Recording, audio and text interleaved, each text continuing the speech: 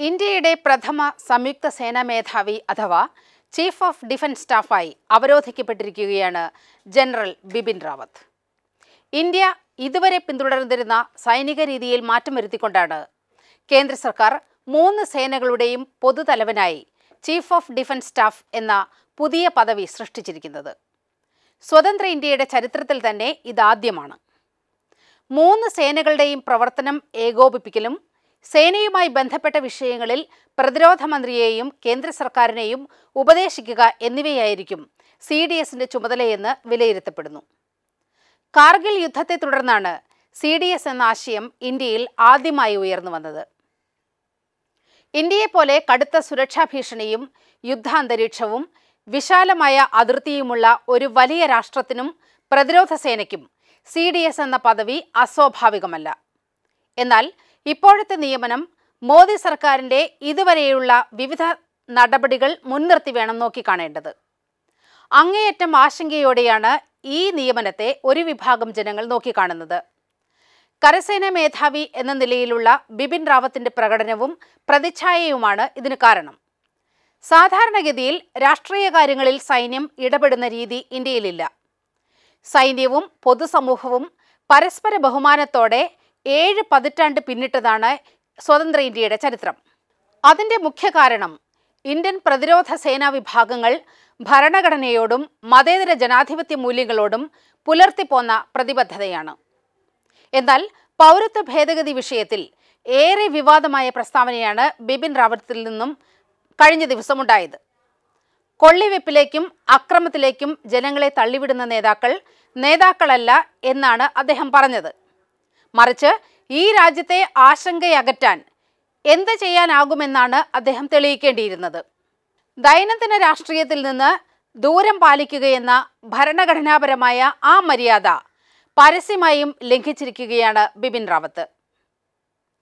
കരസേനാ മേധാവി എന്ന നിലയിൽ പ്രതിരോധ രംഗത്ത് അദ്ദേഹത്തിന്റെ പ്രകടനത്തെക്കാളേറെ അധികാര കേന്ദ്രങ്ങളെ പ്രീതിപ്പെടുത്താനും ജനങ്ങളുടെ മനുഷ്യാവകാശങ്ങളെ ചവിട്ടിമെതിക്കാനും അദ്ദേഹം നൽകിയ സംഭാവനകളുടെ പേരിലായിരിക്കും റാവത്ത് ചരിത്രത്തിൽ ഇടം നേടുക.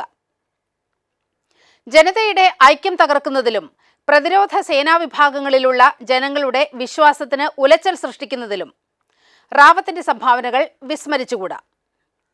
പുതിയ അധികാരലബ്ധിയോടെ സമചിത്തത, നീതിബോധം, മനുഷ്യാവകാശങ്ങൾ, മതനിരപേക്ഷത, ഭരണഘടനാധിഷ്ഠിത ജനാധിപത്യം എന്നീ മൂല്യങ്ങൾ ഉയർത്തിപ്പിടിച്ച് പ്രവർത്തിക്കാൻ അദ്ദേഹത്തിന് കഴിയുമോ എന്ന് നമുക്ക് കാത്തിരുന്ന് കാണാം.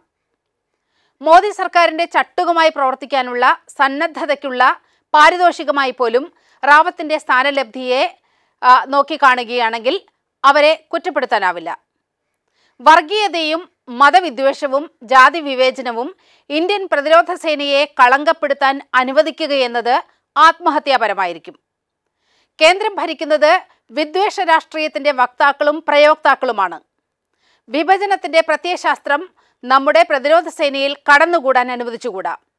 നിലവിൽ സൈനിക തന്ത്രങ്ങൾക്ക് രൂപം നൽകുന്ന ജനാധിപത്യ സംവിധാനങ്ങൾ, ആയുധ സമാഹരണ സംവിധാനങ്ങൾ എന്നിവയിലെല്ലാം മാറ്റം വന്നേക്കാമെന്ന സൂചനകളാണ് പുതിയ നിയമനത്തോടെ പുറത്തുവരുന്നത്.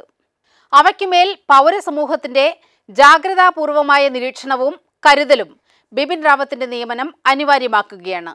പ്രതിരോധ സേനാ വിഭാഗങ്ങളെ രാഷ്ട്രീയ നേതൃത്വത്തിന്റെ ഇച്ഛാനുവർത്തികളാക്കി മാറ്റാൻ നടത്തുന്ന നീക്കങ്ങൾ നിശിതമായി ചെറുക്കാൻ ജനാധിപത്യ സമൂഹം ജാഗ്രത പുലർത്തേണ്ടതുണ്ട്.